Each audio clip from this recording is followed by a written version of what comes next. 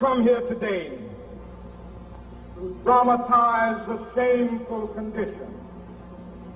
In a sense, we've come to our nation's capital to cash a check.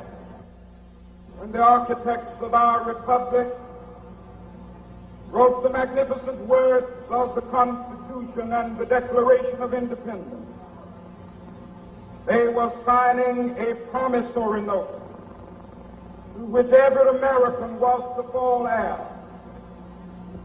This note was a promise that all men, yes, black men as well as white men, would be guaranteed the unalienable rights of life, liberty, and the pursuit of happiness.